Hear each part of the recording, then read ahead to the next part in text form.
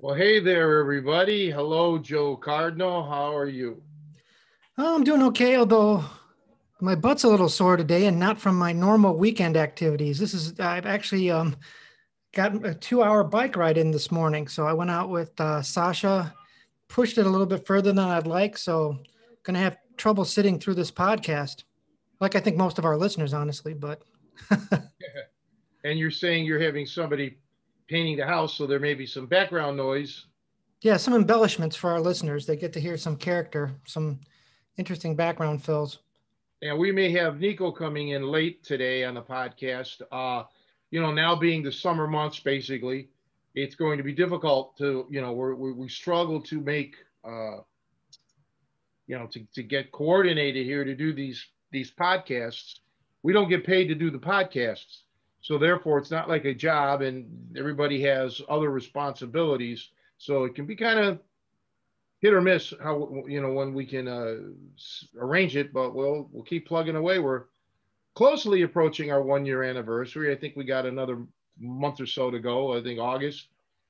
But other than that, yeah, the weather is nice. I'm looking out the window here. It seems relatively blue skies and brutally hot in the 90s. Yeah, there is no more spring anymore. You go from 40s to 90s now. It's.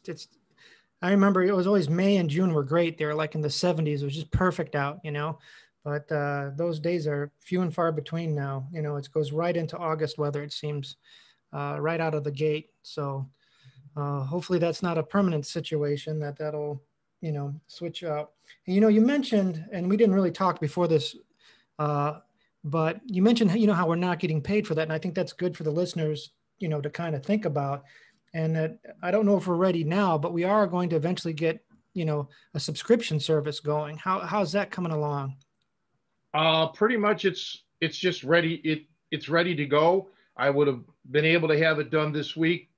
Somebody's, I got things going on. So we could shoot for either next week or we could I always like to hold off till the first of a month. So that way I can keep track.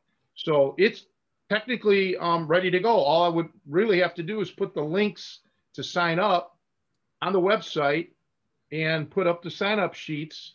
So let's shoot for the first week of July, the weekend, the 4th of July weekend thing. That would be a great start. Well, we'll have two levels. One will be just a, $5 a month, just goodwill donation to help us pay for the equipment that we've all had to pay for and keep things going.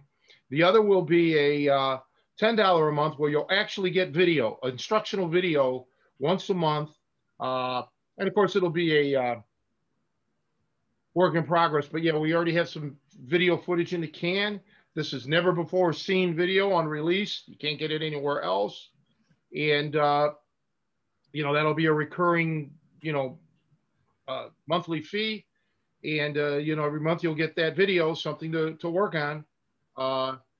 And hopefully it'll inspire some guys to join the Tri-C program where we can continue with the distance learning and, things like that. Because that's, it's been a rough year for a lot of people, year and a half almost. And it's been exceedingly difficult for me because I've gone without training anyone. So I had zero income. So for me, this will be do or die. I've said it probably before, but this time it is. And my hands are cuffed a little, the situation with my mom.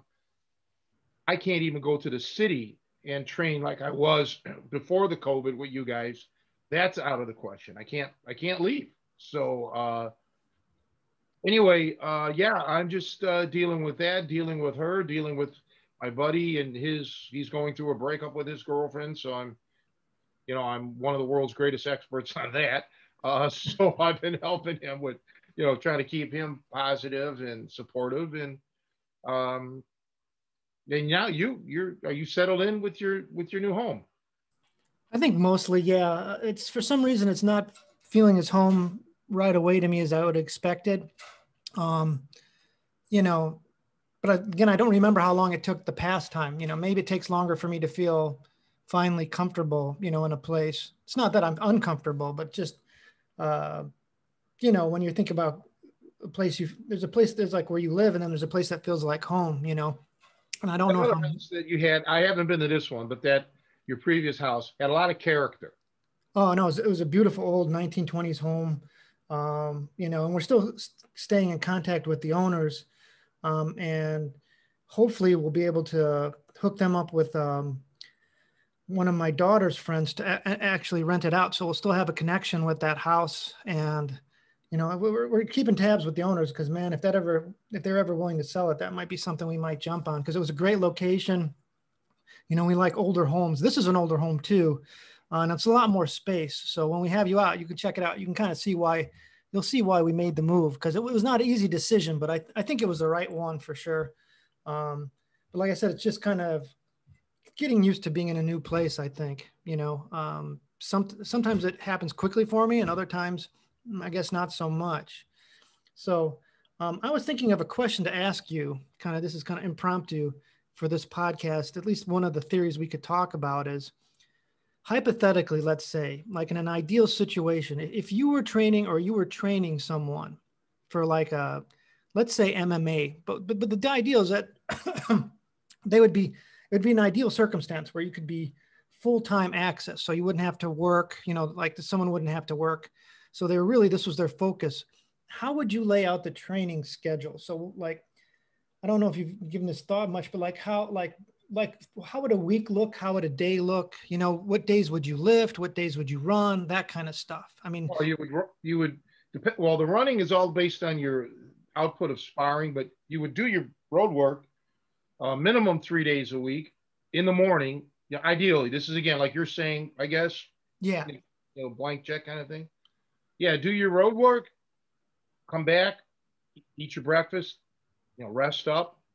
Um, Actually, do a classroom kind of set like study study the theory, and this is something I will touch on after we're done with this little portion of it, and then get your weightlifting in, and then again rest and do some study throughout the day on theory and strategies, and I'll tell you why now, I guess, because people, what at least what I see, they're automatons. Everybody fights the same way in a very small box.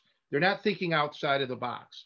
And like when somebody comes to train with me here, one of the first things I tell them, or I should, and I do if the person's receptive to listening, is you have to develop your mind mentally and in two ways: power of the mind, focus and all of that, but then learning how to forget what you see. Forget how you see how these guys approach fighting, because so many guys now, and I'm not talking about everybody, but it's so primitive. And there's so many different things that you can do that you have never seen before. So in my case, when I was learning the good and bad, I never saw any of this way of fighting. Nobody did. There was no YouTube. There were no videos. There was nothing. All you saw was the phony pro wrestling, and you saw the boxing, and if you never even really saw amateur wrestling on television. I don't recall seeing that. You only had three channels. I mean, I don't remember ever seeing it except through the Olympics, and that was rarely covered. So I really didn't have any preconceived notions. I just saw how things went down in a fight in real life because I saw fights all the time. So I knew that like the martial art movies were hogwash. Okay, that was fantasy, like a James Bond movie. So this would be an important part for people. Again, getting back to your question, to open their mind, to kind of like erase what you're seeing and look at a bigger picture.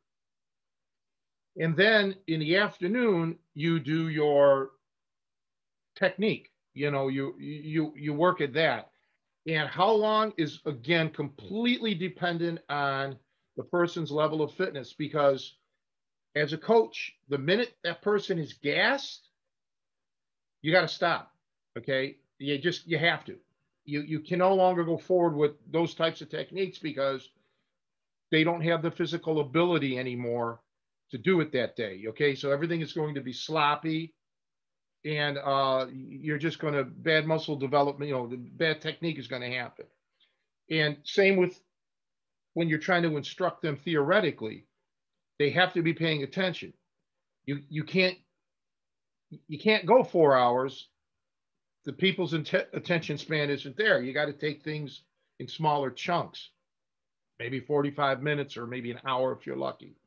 Um, so yeah, that's how I would do it. Diet is very important too.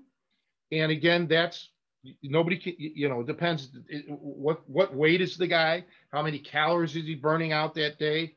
So, you'd have to factor all of that in. And then one of the biggest things that a lot of people don't want to talk about is rest. You got to get sleep. You got to get a good night's sleep. So you don't want to be, working out 16 hours a day, and not really sleeping much. So it takes, in my opinion, Joe, uh, everyone that I know that has excelled, be it an athlete or be it a musician, in my world, they're used to a routine. They're not one of these types of people that it's always like, show me something new, show me something new, show me something new. Those are the types that tend to fail. There's routines that you have to do, exercises, be it musical exercises or physical exercises, that you just have to get accustomed to doing. And yes, to the outside world, it can become boring or monotonous, but that's how you build the foundation, man. You can't dabble. You really got to dive all the way in. So yeah, that's really how I would. That's how I would do it. It's not very difficult. It's probably 6 hours, 8 hours total. When you factor in the rest periods and everything, and lunch and dinner, you can't go much longer than that. Let me drill in some details here. So on the road work started today, I've heard different ranges. Obviously, you could clearly do too little or too much. So what are kind of the ranges you would think a good fighter should work between?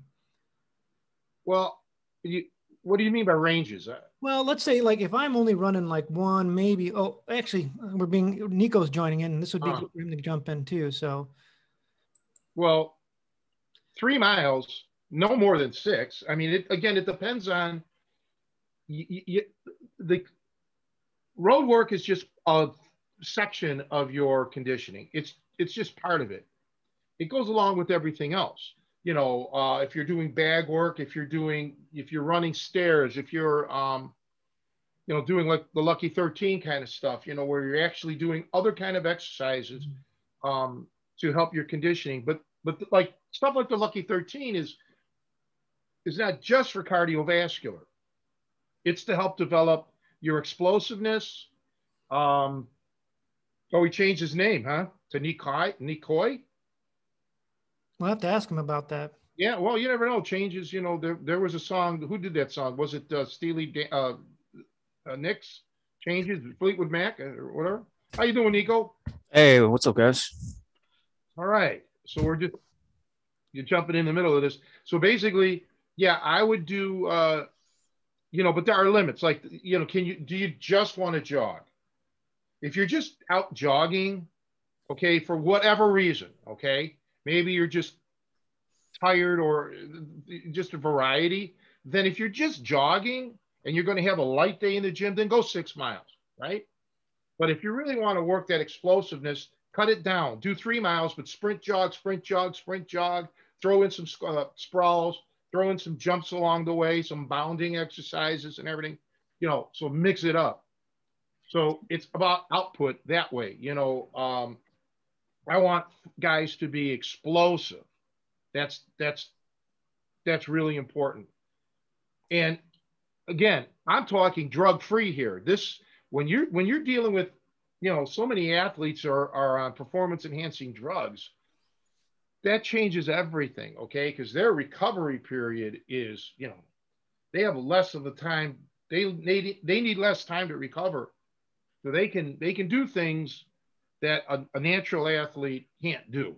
Okay, so I approach things strictly drug free. So if you're on drugs, don't even bother. I don't want to train you. I'm a natural guy, so come Come to me all natural and I can get you, to your peak. So I don't like to paint with a broad brush, or I like to paint with a broad brush though, and not be specific because everyone is different. I would train you probably different than I would train Nico based on your size, your age, your physicality. You, Nico, or not Nico, but Joe, you really, I have to work more on your explosiveness.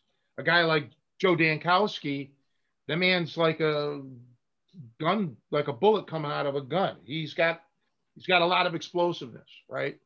So I would work on other things with him. I focus on other things to make sure that his explosiveness doesn't diminish. Yeah, Tony, when you bring up recovery for the training, to me that's like ultra important, especially like as I get older. It seems like I don't recover as well. And with your workouts, I've done a lot of like high intensity workouts, all different kinds. But I noticed with the ones you gave me, I can recover extremely fast from them, and they're very hard, very high intensity. So for me, that's like the ultimate. If I could train really hard and recover really fast, that's the best. And Well, I think I don't know if it's because it's a lot of body weight stuff, but no, it's the way I structured it, and I'll explain. Thank you for the compliment. What I do is when you're quote unquote in your recovery, like during the training aspect, when you're doing the certain exercises, and I let you kind of slow down. Every time I try to make your like rest period, let's call it, shorter and shorter and shorter. See, that's the key. It's you want to retard the amount of time it takes you to recover in a fight. Okay. So you want to be able to catch, as they call it, your second win, but it'll be your third, fourth, fifth, sixth win if the fight's extended. You want those periods to be very short. So what you got to work on it two ways. Number one, the amount of time that you can go full blast, high energy, you want to try to expand that. And consistently, you want to try to narrow the length of your recovery time. So yeah, that's how come, the whole point of what I was training you guys in is to shorten your recovery, make it so, man, yeah, you feel ready to go again. There's no timetable on that. With you, Nico, you may be able to get fitter or fit quicker than Joe, or Joe vice versa. But yeah, it's that's what it's all about. Looking, and this, you missed the part when I was talking about changing your mentality, how you look at fighting, and yet the people also have to change their mentality on how they look at training, because the way training is, your conditioning is not designed necessarily to set world records, unless that's all you want to focus on. Like Paul Dodds ended up focusing on my fitness, and he set a few world records in fitness. Your fitness is, with me, the training is designed to make you a better fighter. Not make you an 800-pound bench presser, but to make you a better fighter. So yeah, it's all about that. But that's, again, a part of it. But the recovery and the rest at night, you have to get a good night's sleep consistently. You can't be going like I go on 3 or 4 hours of sleep a night. You can't do that. Your body, your mind won't work. So it's a big picture, and your diet plays a role in it as well. So other than that, how you been, Nico? good. So Beard out and shit. yeah, I actually had an incident this week. We were on a job, and this sounds crazy. This has never happened on a job before, but we were pouring AutoZone up in Waukegan, and as we were pouring the concrete, we seen guys just came running through a gangway, went running right past where the concrete truck was pouring under the chute, and it was two cops chasing a guy, and the cops were like winded. The guy was getting past them pretty good, and they tell us, go stop him. So me and my cousin ran after the guy. We both had concrete boots on, and he the guy made a turn. He was running towards like a busy street. So I took like a left hand route because I figured he's going to turn left. He had to turn one way or the other. He actually turned right and he ran into the concrete truck driver, and he was standing out there. And then my cousin just grabbed him, took him down like super quick.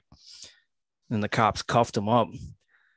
But that was pretty cool. I mean, my cousin's a good wrestler, and he definitely was a skill that came into good use. Well, yeah, I'm glad you're safe. It's sad the cops had to call for your help because if something went wrong. Oh, that's terrible. I mean, Yeah, those cops were pathetic. Yeah, well, that we've talked about that before. That and this is why many of them end up relying on their gun, because other aspects of their thing is just not good enough. But anyway, I don't know these guys, but my whole point is, you got to watch for lawsuits, man. You just do. Everybody's sue crazy, and if your cousin or you would have injured, let's say, the guy running away, who's liable now? It's tricky. Yeah. I mean, I'm a good Samaritan. You're a good Samaritan, but these are things that I've always told people that you have to be prepared for. You have to have your shit already in order, in your personal life, so that you're not, on the hook for this stuff. Well, good for you, man. I'm glad everything. I wonder what he was arrested for. Yeah, we never found out. I was just assuming it was. Thank you or something, or no, they didn't say nothing. They just said, all right. They just cuffed him up and they said, all right, thank guys, we got it from here, and that's it. They didn't thank us, and they definitely would not have got that guy without us. He would have got away. So I kind of felt a little bad for the guy who's like, he's having a bad day. He's trying to get away from the cops, and he runs past 3 wrestlers, and the cops tell us, go get him. It's like, what are the odds of that? Well, they don't call you a catch wrestler for nothing. You caught the guy. So, yeah, it's just disappointing that, I look at some. I'm really surprised that they asked for a civilian to get involved. That seems pretty risky. Oh, yeah. It's actually, it's a little pathetic. I mean, the cops were completely winded.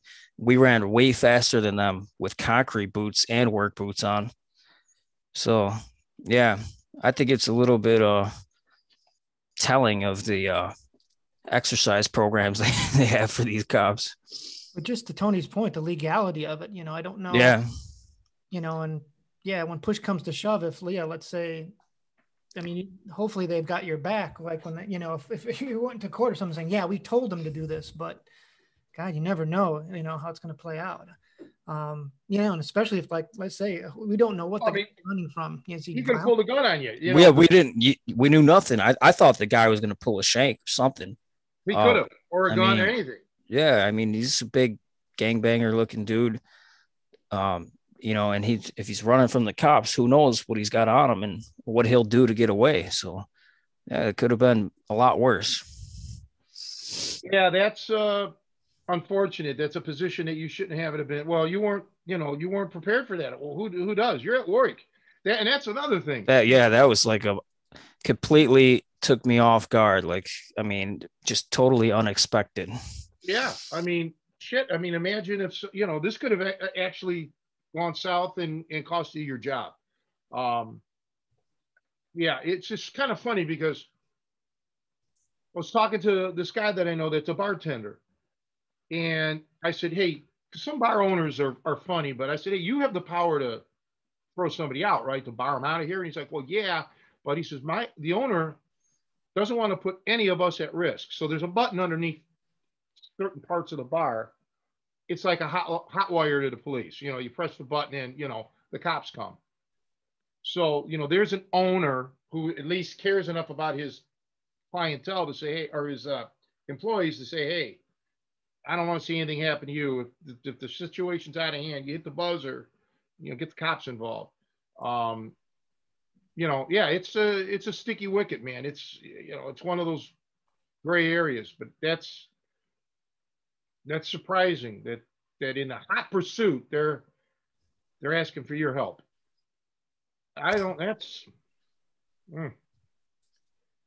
You know, it's interesting. You mentioned the button under the desk. Now at my work, um, they have it. There's a software on all the computers. There's a certain key combination you can hit that will immediately signal the security department. It'll say what computer it is, where it's at, and that there's violence going on, so that they, you know, you don't have to pick up the phone and call them. Basically, that they've implemented this now because, you know, even in, I say I work in a healthcare environment, but you know, there's always kind of domestic things that can break out. You know, you never know what's going to happen, or someone who's upset about a bill, or, you know, bad news.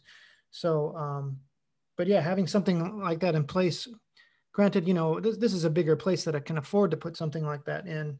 But I think that's good for, you know, any kind of employer to have safety protocols in place for if something does happen, especially, you know, when you're interacting with the public.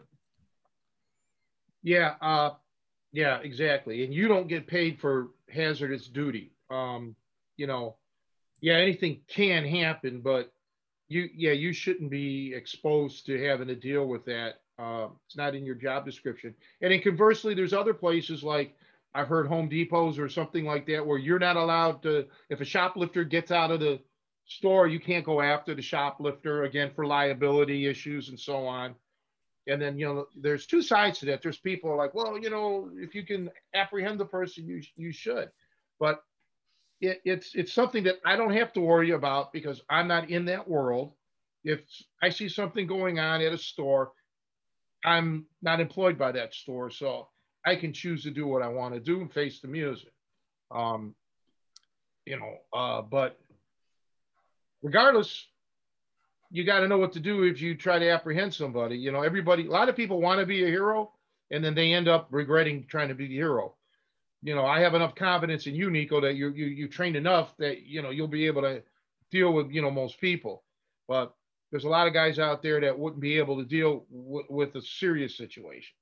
You know, when it goes beyond MMA, beyond a grappling match, when, like you said, there's a shank or a weapon of some sort, or just a guy who's, you know, pretty skilled or intense on something, you know. You know, you mentioned the shoplifting thing. I had a buddy who worked at a Jewel on the north side of the city. That's a grocery store for those people who don't. But back in the day, and I think he said this was like early 80s, maybe 70s. But if there was a shoplifter, all the stock boys would chase them out. Like if someone would make a go for it, they would all chase him down. And eventually he chased some guy 2 blocks, and the guy, he actually got cut. The guy had a box cutter. You know, he tried to you know, restrain the guy, and the guy was armed. He didn't even think about it, and he got cut. He actually was able to restrain the guy, but, you know, and a lot of times, like in Nico's situation, you may not even see that they're pulling something. You know, you get so close so quick, you know, that you miss out. But actually, because he got cut pretty good, that's when they changed the rules, and they said, hey, you know, if the guy's just stealing, you know, armfuls of groceries, let him go. You know, call the cops and deal with it later. But back in the day, it was just like, it was kind of, you know, the employees, they just kind of had an unwritten rule that they would try and chase these guys down. And yeah, like I said, he had literally got cut by one of those guys by a box cutter, you know, in the altercation. Yeah, well, if he was on the north side, he was probably living in a good neighborhood, so he wasn't exposed to a lot of street crime and how it went down. Back then, well, I say back then because that's when I was a kid in the 70s and I saw all this. I don't remember ever not seeing, I don't ever remember seeing a fair fight, ever. Okay, meaning just one-on-one guys duking it out, you know, unless they were old timers, right? But it was always multiple assailants or weapons involved, and it wasn't always guns, but there was always the potential of that because there was guns were around. So it's a whole different approach, and that's even why, like, when I like, you know, the ripping and the different approach that would make your techniques pretty useless. All this effort that you put in to get your black belt, and then you find out one simple little counter nullifies everything you've ever done. You've had that happen to you, Joe. You've been the nullifier. You've been the guy that has done stuff purely accidentally, and, you know, if it was a real fight, you would have won instantly. You know that on more than one occasion. And this is what I have to try to pound into people's heads. You know, you don't know. because you're not allowed to see these things. They're forbidden in competitions. So you get a false sense of security.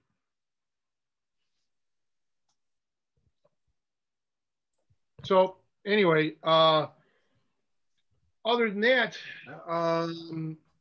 yeah, it's just been a long 6 months now. We're halfway through the year. It's been a long 6 months for me. So was today gonna be a discussion about Radwan again, or was that gonna be a different time? I just wanted to touch on, that the guy, he had this, I don't remember now because my memory's so poor. I don't remember everything we discussed when we had the show the last time about him, but I don't remember even talking about the coin bending and things that he could do that people say, oh, you can't do that. There's a couple strong men that have bent coins that I'm aware of, but never like to his degree. You just don't understand when you have that kind of grip and finger strength. It's beyond grip strength. It's finger strength. What that means, how he could grab your nose and just crush it, or just grab things and just like a chimpanzee, maul you. There's a lot to that. Okay, that kind of strength, that kind of freak stuff back then in the 70s, especially, and even before that, guys had longer hair, not like even hippie long, but just, guys would not like you now, Nico. Your kind of haircut was extraordinarily rare. Okay. Like And Joe's, maybe like Joe's, a little yeah, longer. Joe's or even mine, just something where you can grab and, to literally get your hair ripped out, because that's what's going to happen. I mean, this is all crazy stuff. But yeah, but his strength, his hand strength, I like to focus on his arm and hand strength. It was just frightening. Okay, as I said, I've never seen him weightlift kind of thing, squat or anything, power lift or whatever. That wasn't the thing. But Did he it was. did Oh, I'm sorry. Did he do overhead presses, like press kegs or stuff like Oh that? yeah, yeah. He did the Olympic style lifts, and yeah, he would lift things over his head all the time. When he was younger, and I think he even did stuff like that in his um, strength shows. But I saw a picture. He had okay, so he had a plank, not very long. Plank might have been, oh, for those who are on radio and not listening or not watching the video, maybe 18 inches long, something like that. And it was probably, I don't know, 8 inches wide, and he held it up right underneath his chin like this with just his hands, and his arms were like imagine curling up, and he had a guy standing on that plank, on the edge of the plank. The amount of leverage of that's psycho stuff. That's crazy. That kind of grip, that leverage strength. Um, so this is a guy that you're not going to wrist lock like Japanese style wrist lock. You're not going to you're not going to muscle him and get an arm lock. Okay, and he worked on tendons, and so we could fight straight arm bars, and I could do all of this, but this was one of those types of guys that was really like freakish. The strength was so incredible, and to his credit, he was a master technician with the submission holds. He didn't just use strength. But I think because of him being so strong, that's why he really wanted me to become a technician. He really wanted me to have the techniques at the highest level, because, I mean, no offense to anybody out there, please, but he used to always say he can blow through any judo, as that was the big thing back then, judo and jujitsu, but meaning the Japanese style. He could blow through their locks. It was like as if they were nothing. Um, and that's what the thing was. Even in wrestling, they used to call it breaking holds. You could just break out of people's holds.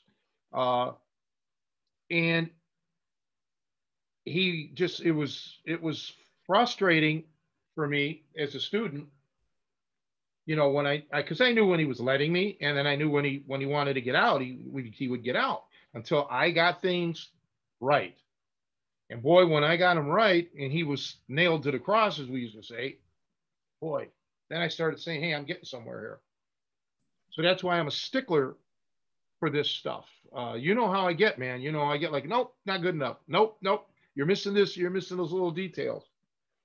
That's part of the thing when you watch videos, you don't get all the details. You just don't. That's why the Tri-C thing, the actual lessons are, you know, interactive lessons are so important because I can take the time to say, no, you're not doing it right. You've got to add more, you know, or whatever.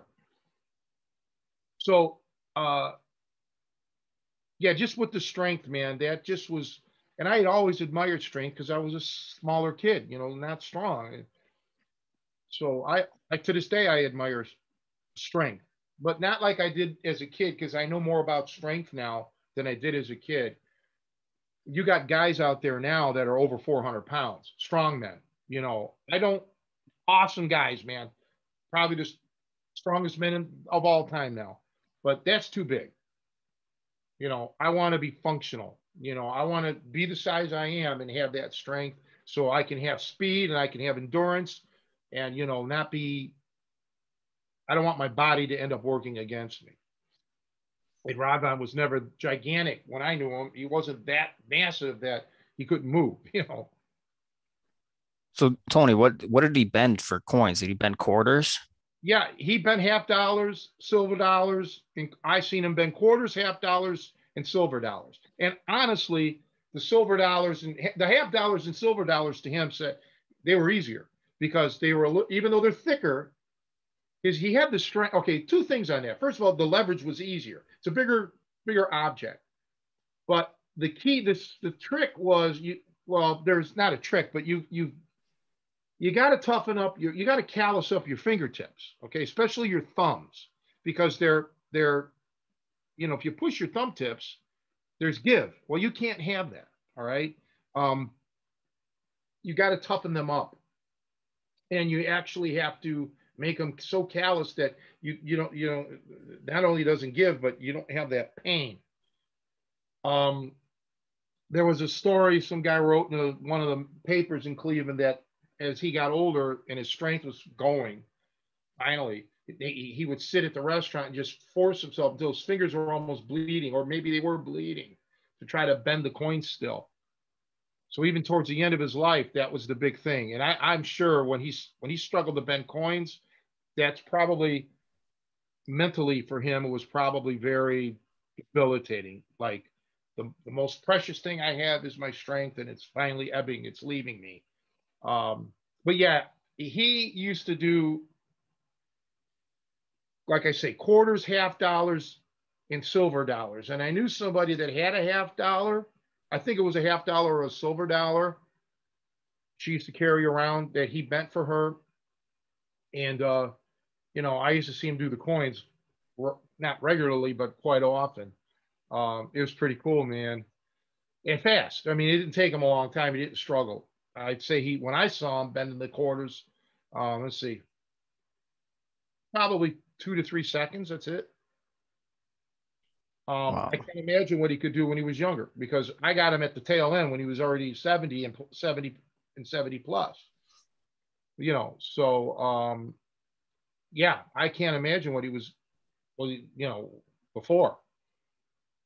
I guess he used to break coins, you know, bend them back and forth, play with them until they snap. You know, I never saw that, but you know, others have done that in previous. But he was doing it with not coins from 1910, you know, or 1920, where the composition of those coins are probably different, or European coins that may be, you know, different, brittle. Who knows? He was doing it with, you know, U.S. currency, man. You said he did something with a broom, right? Where he could pinch it and hold it with just his two fingers from the Yeah. edge. Yeah, not unlike a weaver stick where you grip it. Yeah, he could pinch it, you know, and leverage it out. It's difficult. I mean, because most guys can't do like beer bottles are tough, right? Or wine bottles, which, you know, I was able to do all that, but um, pinching the broom, yeah, I could do it, but you got to start moving further and further away, longer handle and shit. That's where it gets tough. These are things you have to work up to. These are fun things. But again, too, you have to watch, man. You don't want to injure your hands. You got to go slow, you know, gradual with things. You can get injuries. I was going to kind of ask that. Did you notice was there any trade-off for him? Was there any lack of fine motor skills did you ever notice anything like arthritic or anything with his hands where he's like, okay, and it could just be natural with age, but just the fact that kind of like we talk about, if you're a super muscular guy, big, you know, there's trade-offs, like you lose some flexibility, but with the hands, you know, those fine motor skills. Did you notice anything like that with him? Well, yeah, I don't think I did. You're asking something that happened, you know, 40 some years ago, 45 years ago. And yeah, I can honestly say I don't remember that. Okay. I don't remember him I remember him having difficulty walking, you know, limping and things. That I remember because that was very obvious. But the hands, I don't recall ever that ever happening. I don't remember him complaining about anything with his hands. So no, I'd have to say no, not with the hands, but for sure with his knees or legs, whatever. Yeah. Of course, I have that too, you know, my legs. Did he have any kind of special workouts he did for his fingers and hands? Well, I thought we discussed this before. Yeah, I mean, he would like the rolling up of the paper and squeezing objects, lifting thick-handled objects, uh, lifting weights with individual fingers with string in different directions. That probably was the main secret, um, you know, and a few other things that, you know, maybe one day I'll make a video on it or something, you know, so I can demonstrate it. All the exercises that he did. I'd have to get material together, you know, the props that, you know, some of the stuff that he did. But I think at one point I probably had the strength in my fingers to bend a coin. I really probably did. But I couldn't get those fingers calloused enough. Kevin was able to horizontally grind away a little bit of a quarter, and then I was able to bend that. And Kevin used to make these, he was a tool and die guy, so I would get his scrap slugs. I used to have a ton of them, like maybe hundreds of them, that were about the size of a quarter. And I would try to bend them. And the thinner ones I could, and then as they got thicker, I had a problem with it. But the point was to practice just all about callousing up my thumbnails. I mean, the thumb tips. Okay. Which I just ended up abandoning it because I'll tell you, man, that was painful. It was really tedious. And, you know, bottle caps was another thing that now that it dawned on me that he used to tell me to practice bending. Because back then, you know, with the pop bottles and then practice bending them. And I used to do those. I can still do those. Bending them two ways, one with just one thumb and then bending them backwards, which is harder. And that you got to watch because you'll cut your fingers up because of the corrugation on the pop bottle. But yeah, I couldn't believe that kind of strength. And yeah, I used to dream about bending coins. You know, I really did. That was the one thing that just eluded me. But so I said, okay, I'll work on the rest of my arms at least, get my arms strong. That I was able to do. You know, I had my arms, you know, as you guys know, with the curl record and all that stuff, I had my arms way up there as far as strength. So I was happy with my arm strength. And I think I did probably about as best as I could do. Okay. Maybe I could have went another percent or two, but I went about as good as I could do. So I don't complain. But this guy, man, he is just at a different level. I don't know what to say. There's people like that, you know, in all walks. You know, there's just guys and gals who are just super exceptional at something. He was one of those guys. But technique wise, I thought I was with him. You know, I was able to even show him things. I would create stuff, come up with moves or ideas, which was the whole point, which is how most musicians are. they'll end up showing their teachers something, or they'll do stuff that their teachers, you know, are like wowed by. That's the whole point, really, in a good teacher.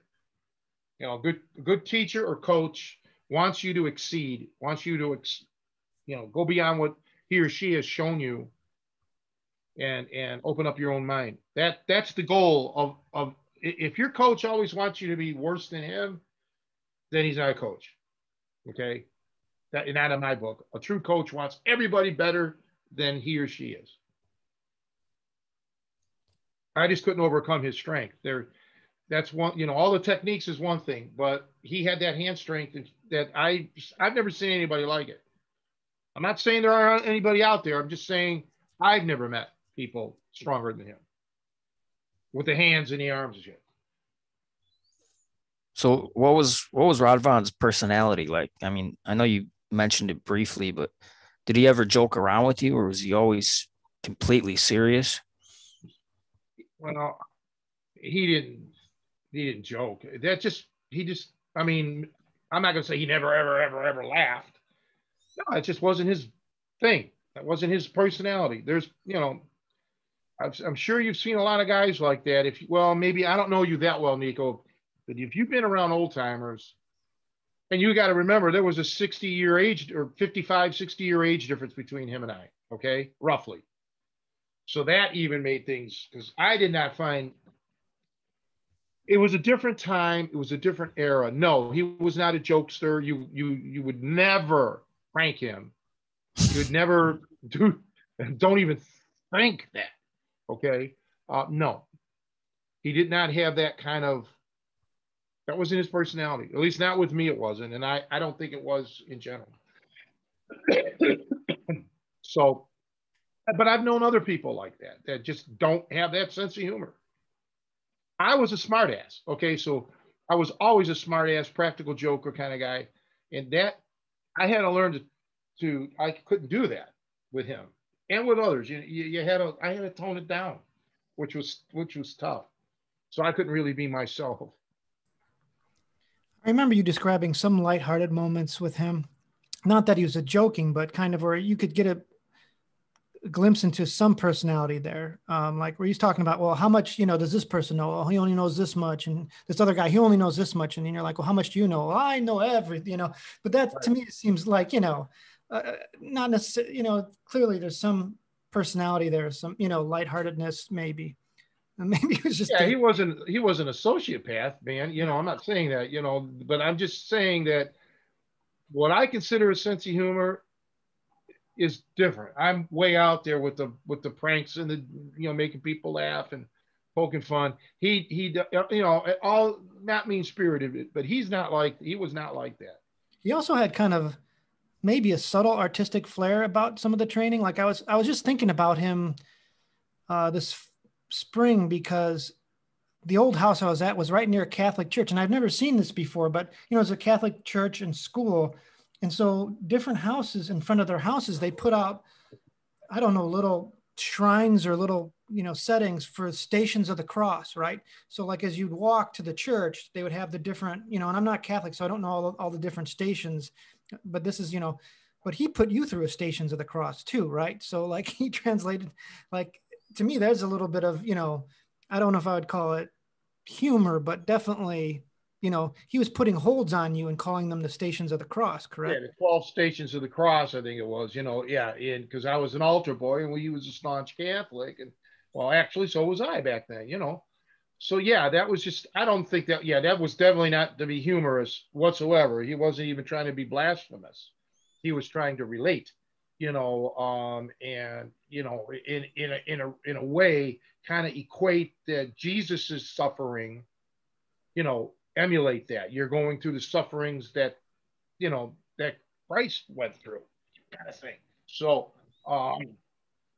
that I think had more of a religious kind of overtone to it. Again, I don't know. That was just my impression of it.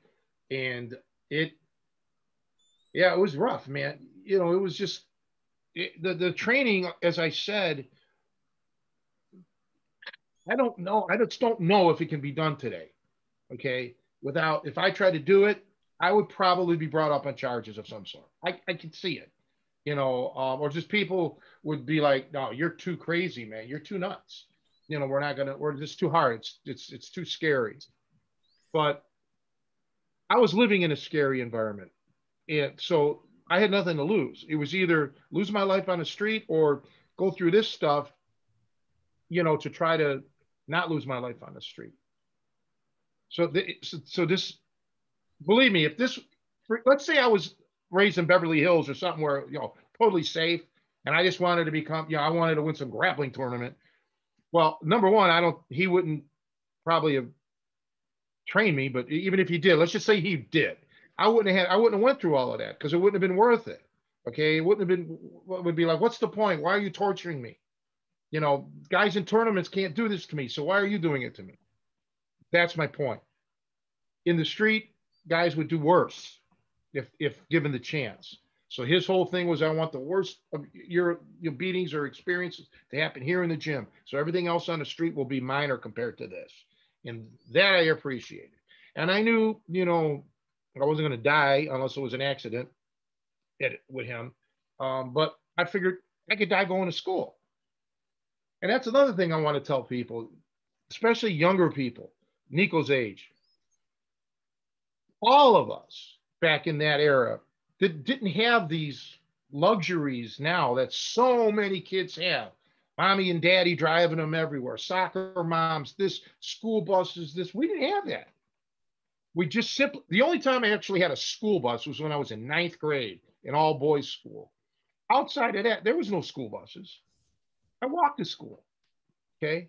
Or I had to take public transportation to school or drive a car to school.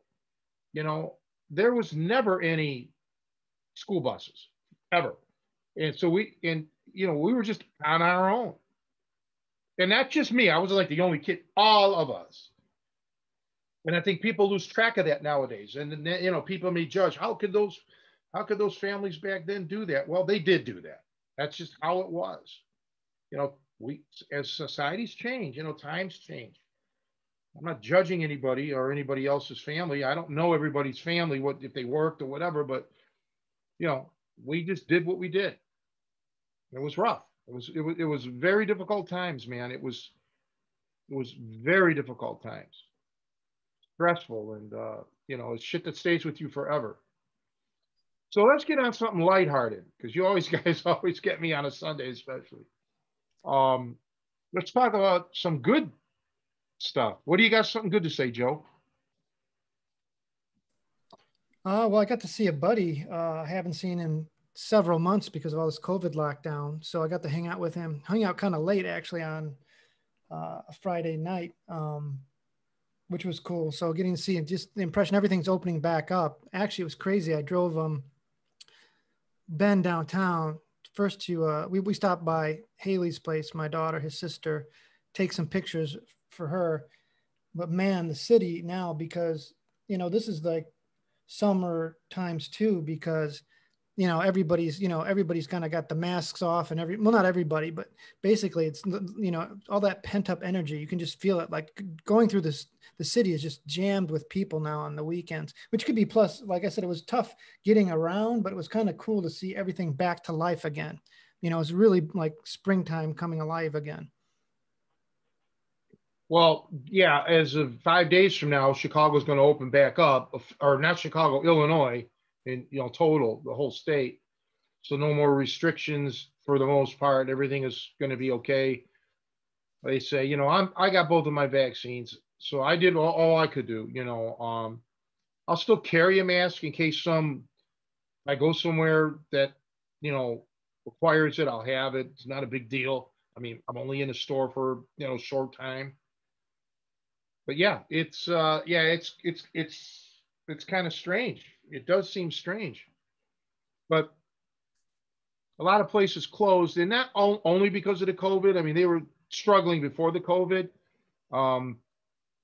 This is just an absolute fact, and I think COVID a lot of times, or in some instances, was the nail in the coffin. But the economy, I don't care what anybody says, wasn't rocking and rolling like they were trying to tell you. At least not in the places that I went to, because So many joints closed. And places you wouldn't think, like even now, like laundromats and, like they're closing up and things. How does that happen, right? So we'll just see what goes down. I'm not a psychic. So I'm just curious, Tony. I know you want to change the subject, but I'm curious to know, like, what was Rod Bond's like home life like? Did he live alone? Did he have Yeah. Well, family, grandsons, or? he had kids that I never knew of until after he was dead. He never even talked about that. And apparently, what I found out, so he was alone. So what I found out subsequently was that his kids left when they were relatively young. I don't want to say, like, I don't know how old they were, but they split to, like, I think it was California, way out west. And Radwan was extraordinarily private. Okay, there was just things that he didn't talk about. Forget about me, because I was just a punk kid. But to even his contemporaries, people that knew him, right? A lot of people didn't really know him, didn't know all the details about him and stuff.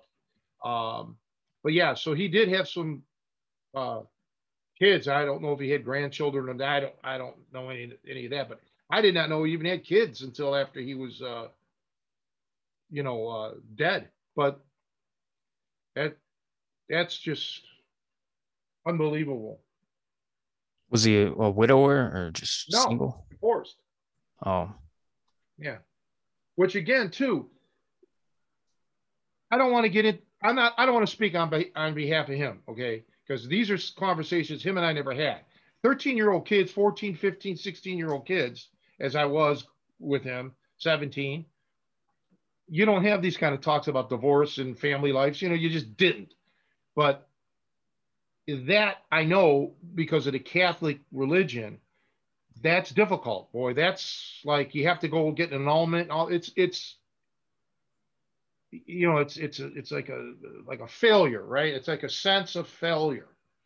And uh, you're making me get into uncomfortable territory here, because I really don't want to talk about too much and make him look bad in any way. I don't want to do that. So these are personal questions that really shouldn't be asked publicly. But let's just say that from what we all know, he walked into something, okay? And I'm not going to go any further than that. I don't want to make any kind of smear or anything on his family in any way, shape, or form.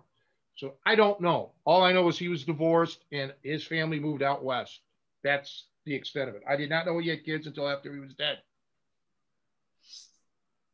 so you were kind of like his son figure. No, not at all. I was not close to him that way at all. I told you I told you this before we ever did these podcasts. He wasn't a guy that I could talk to, like, hey, I have a problem in school, or hey, I got a problem with a girl, or I want a girlfriend, or. Now, Lou Thez, that was different. Okay, Lou, I could talk about it. Him and I talked about everything. But with Stanley Rodman, no, I didn't have that kind of relationship with him. Yeah, but I mean, some people were kind of like that with their parents, in the old school Yeah. European guys. I mean, I think some fathers and sons wouldn't discuss types of things like that as well. Yeah, well, I didn't discuss that either with my grandparents. Right. But I would, I've had father figures. I have, and he wasn't one of them. And again, this is making it sound bad, like I'm smearing the guy, and I'm not. I know how these people on the internet like to twist things. He was a great man that gave me what I needed. He gave me survival skills. So I have to be incredibly thankful for the rest of my life about that. But I didn't get any, like, non-fighting direct advice. Maybe uh, not insignificantly. I don't know what the word is. Indirectly, yeah. Indirectly, I may have picked up things, skills, on how to handle stuff, or have that strong mindset of get things done. Um, but I never had the bond. The first that I can think of kind of bond like that was my jazz accordion teacher in Cleveland, Ronnie Moon. Um, that's where we'd go out together, we'd hang out, we'd talk about women, and I knew a lot about his life, and all of that. I'd bring him over and cook him breakfast, and after we'd go out and hang out. That was a father figure kind of. That's what I needed. I needed a buddy. I needed that kind of, to me, father, because I didn't have a father. So I wish it could have been different, but apparently he just was like this with other people too. It wasn't like me. He was very tight-lipped, and and people knew better than to push. Well, not that he would hurt anybody violently. He would just say, "Shut up! Don't ask me again. I'm not going to talk. I'm not going to tell you." So Well, yeah, considering all he's been through too, you can understand why, all the things he went through early on in his life, why he'd be guarded. We don't know what it was from his perspective. I mean, you felt one way about the relationship, but maybe he did in some ways. Maybe there was, I think, I him, don't. who knows, All I can tell you is that I'm grateful for learning what I've learned, and thankful for that. And while we're at it, there were other people that reached out to me, old timers, that showed me tricks and things and stuff. And I don't want to say that their contribution didn't mean anything, because they did. Like I said a couple of weeks ago, or whenever it was, a month ago, about my friend's dad that came over that one time, and first technical martial art lesson I ever got. Who knows? That really was inspirational to me. I still talk about it now. And that's 50 years ago, or maybe not 50 years ago, 45, 50, whatever. I was like 10, something like that. Well, however old you are when you're in like the fourth grade, okay, or fifth grade, whatever it was. So like I'm like really, grateful to that. And Ray Jablonski down the street, or Mr. Jennings on the other street, that would show me things now and then, that stuck with me. That these were more like combat guys, like World War II guys. I know Ray Jablonski was. Mr. Jablonski was in the Marines. He was a hand-to-hand combat instructor in the Marines, World War II. Hated Buddy Rich by that for that. That's another story for another time. But and then Mr. Jennings may not have been in World War II, but he was probably Korea. I don't recall. He could have been World War II. But I don't know why I want to think he was maybe just a little bit younger, not much, maybe in his 50s.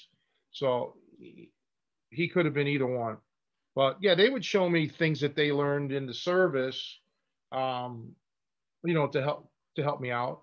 And then of course all the guys that showed me boxing, including my grandfather, who was the first one to show me stuff. They all contributed in a certain way. So to all of them, I'm very grateful. Um, and I think too, it broadened my horizons. It made me see more than just like one style. So like I learned the boxing, and then I learned the wrestling, and then I learned the kicking and the martial art kind of stuff. So I was a little more well-rounded than most people back in that day. Not everyone. There were others that knew, this. There's a fallacy that Bruce Lee was the first one to do all this, and that's absolutely not true. There were so many cross-trained people before Bruce Lee. Many, especially in America, many guys knew how to box and wrestle. And then if they went into the service, they learned some, karate kind of, kicks, or, what have you. So there were guys that, that were cross trained. So that wasn't a new concept. As a matter of fact, I think I told you guys, I never saw a Bruce Lee movie in my life until I think I was a senior in high school. So I never even knew anything about Bruce Lee. I just knew his name, and then I used to research martial arts. So I would read books and go to the library, and, just take out books and read. Um, and I can actually remember seeing the Tao of Jeet Kune Do and pointing out some of the mistakes that Bruce Lee was doing when it came to the grappling. Like, yeah, this isn't right. This isn't right. He isn't doing this right. But I couldn't comment at the time about his Wing Chun or any of the Jeet Kune Do stuff, because obviously I never studied that. But yeah, I'm thankful to everyone who tried to show me stuff.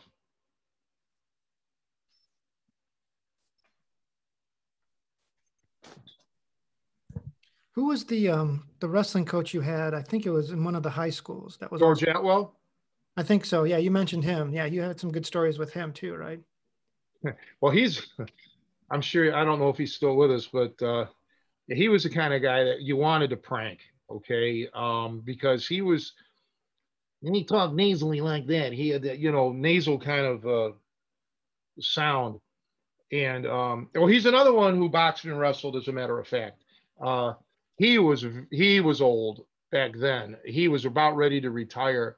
So I would put him at least early, if not late 60s, when I was about 14 or 15, maybe 15. Um, so he had about 50 years on me. Uh, and he was the type of guy that hated everyone. I mean, Hackenschmidt, fake, which he was in a way. Gotch, all these. He was old school, man. He didn't necessarily wasn't a submission guy. I mean, of course he knew cranks. All those old timers wrestlers that were seriously halfway decent knew some cranks.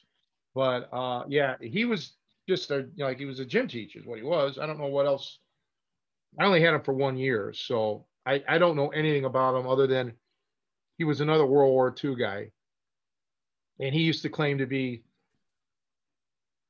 a hot shot pool player as well, which I don't know if he was or wasn't, but he was interesting. But yeah, he used to use me as a demonstrator. He would like to demonstrate on me, in gym class, the wrestling moves, and he would come down on me hard. He did once. He did a head and arm, and he came down hard on my ribs. And I was still thin, and he was not. He was pretty husky, probably 200-pounder then. You know, and yeah, and he's another one. I guess I was kind of like him, where he would demonstrate a hold and be discussing it while not relinquishing it on me, kind of like I did to Bruce on a lost art of hooking. It kind of sucks. Yeah, I don't there. Yeah, there were some interesting stories about him. I don't want to share a lot of this publicly like this because it can make somebody look bad. But every story that I have, and I don't have that many about him, but they they were all good. And, may look make it may look other may it may make other people look not so good. He was tough. That was a guy that was tough.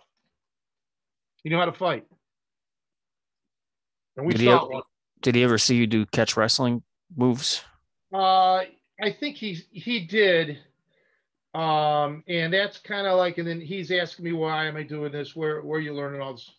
He thought all pro wrestling shit was bullshit. Okay. And I'm like, but here, Mr. Atwell, here, let me show you. Well, no, I wasn't allowed to do that. He didn't want me to put a crank on him or anything. But he was cantankerous. He was another one that was just, he was very arrogant. He was very full of himself in that regard. I shouldn't say full of himself, but just very proud. Okay, he was a proud guy. And, who knows? He may have had some run ins with like pro wrestlers in the past. And I'm sure that, he was able to handle himself quite well if that indeed happened. I don't know. I'm speculating. But yeah, no, he was just another one of those guys that just, it was rare that he would ever give a compliment to anybody. This has got nothing to do with me, but there were kids in a gym class, that I thought were pretty doggone good athletes, and he would never, to my memory, ever give anybody a compliment. He was always, knocking everybody. I had a lot of people like that, man. Up until I had an English teacher in 11th grade who was the greatest human being I ever met, at that point in my life. And she was the first person that ever, you know, cared, showed that she cared. All my other teachers were, not really interested. Mean. I went to Catholic school, man, up until 10th grade. You know, anybody who's gone to Catholic school out there knows what it was like when you had nuns, especially. Okay, the nuns, man. I mean, they punished you, physically punished you, kneeling on rice, hitting your hands with rulers and things like that, and just, you know, it was punishment always. It was a whole horrible upbringing. And then in my ninth grade, I went to an all boys school, but was still Catholic, and they had, you know, it was strict, you know, paddlings and all this shit. You know, this was not a place, you know, and my ninth grade was terrible, uh, because I was one of the poorest kids in that school. And I'm not going to mention the name. It's a very famous school, and they've had some super famous people went to that high school, and it was a money school, man. You know, if you had money, you know, you got treated a lot differently than us poor kids. You know, and they know when you're poor because we used to get vouchers, food vouchers, like government issued food vouchers. So they know who the kids are that are, you know, basically on welfare. They know who they are. You can't lie. You can't hide it.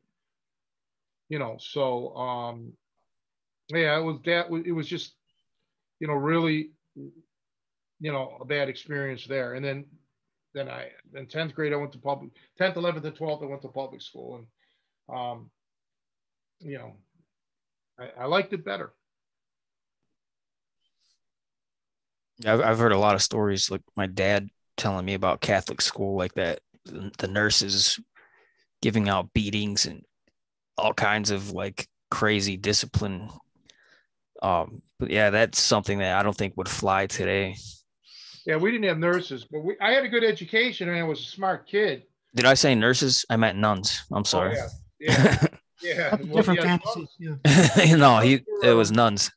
yeah, the nuns were tough. I mean seriously. And you know, and we my first through sixth grade, it should have been first through eighth grade, but they closed the school permanently after my sixth grade.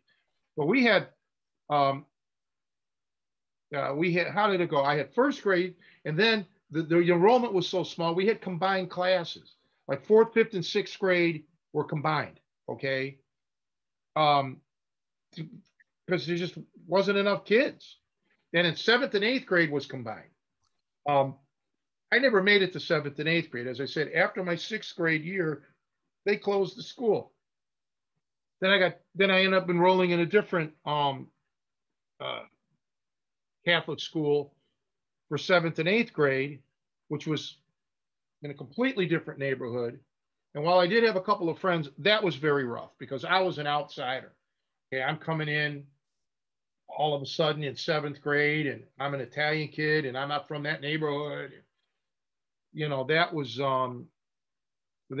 not that wasn't a pleasant experience either.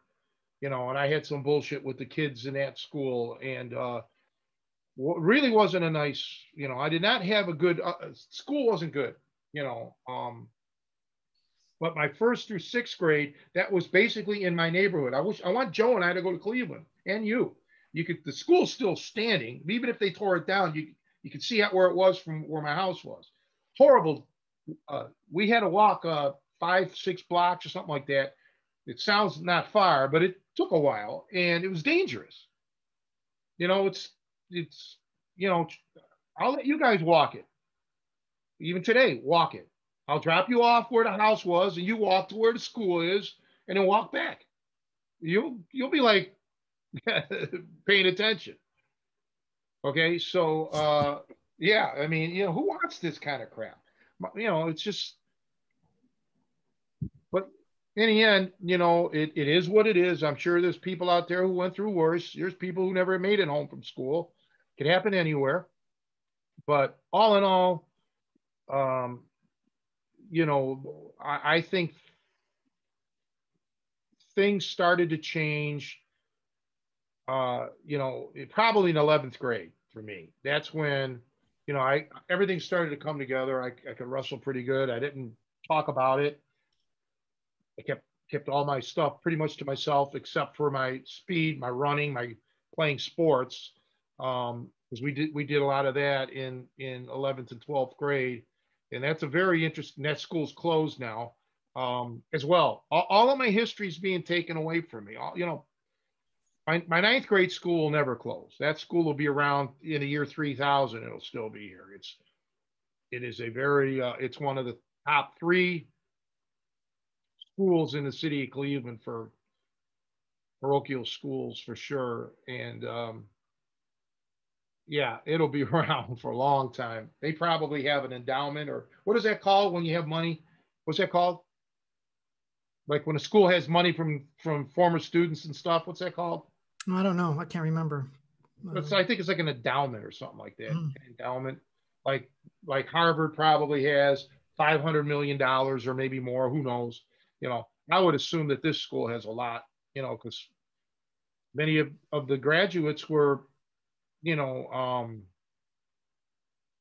politicians, professional athletes. I think even movies, Hollywood actors. I think, you'd be surprised how many people went to this school. I just found out recently that there's another famous politician who's out on the West Coast that actually went to one of the rivals high schools in Cleveland, which was surprising. I didn't know the guy that this politician was from Cleveland. But yeah, he went to school in Cleveland, moved out to California, and whatever. But by that clock on the wall, buddies, I guess we should probably be wrapping this one up. All right. Well, yeah, it's good to get to talk to you guys, and I think some more stories came out today, so it was a good one. Yeah, we should focus on. I liked your question before Nico showed up about the if I had a blank check, how would I train people?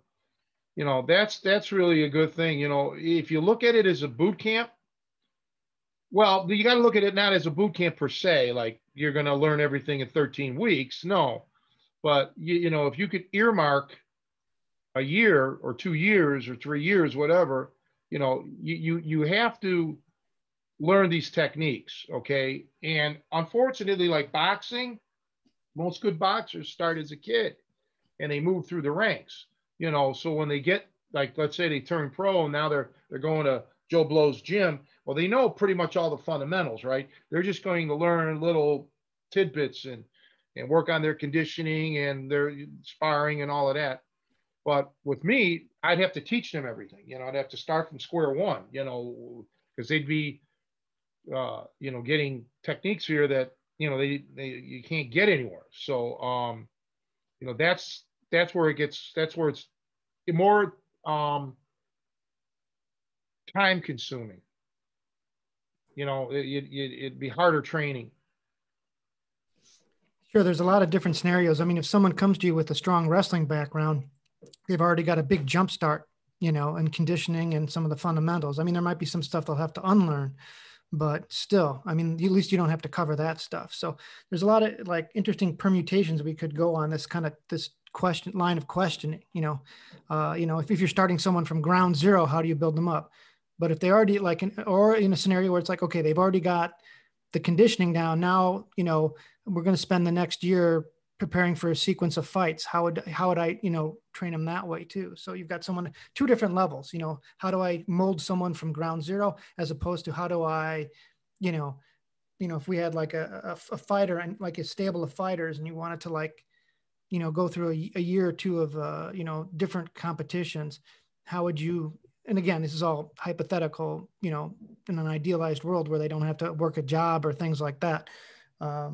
Yeah, I think there's a lot of interesting things we could delve into in future episodes. Yeah, there's so many what ifs. What is your training? What is your back? Just because you're a wrestler doesn't mean you're good. Just because you're a wrestler, how are you on the mat? Or how exposed are you?